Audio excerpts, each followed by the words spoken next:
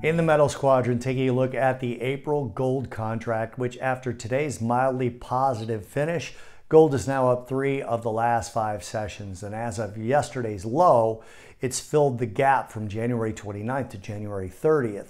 The volume was fairly light today, but it is again preliminary volume.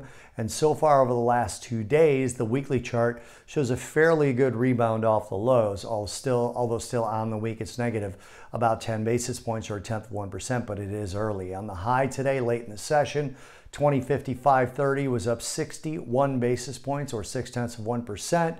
The low 2038.80 was down 0.2%. We were up over 0.5% coming in toward the end of the session.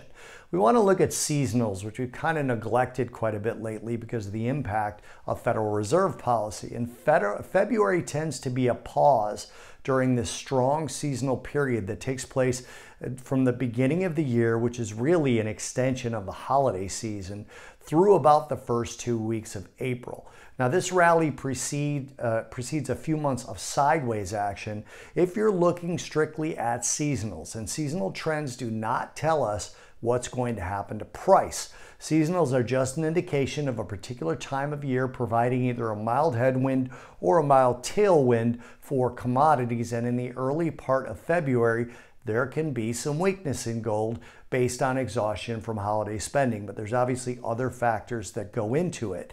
And what we're looking at right now is a week containing a significant amount of Fed speak. And as I already mentioned, one of the main factors in gold's short-term price is going to be Fed policy. Gold markets are on the lookout for dovish tones from any of the Fed speakers that we have this week. And so far, it's been pretty balanced with maybe a slight tilt toward dovishness, but nothing that would spike gold back up to its December highs. But that slight tilt may be why we've rebounded 3 of the last 5 sessions and kind of held in here despite a little bit of gyration in longer term rates. Gold still has held in, and it finishes positive today.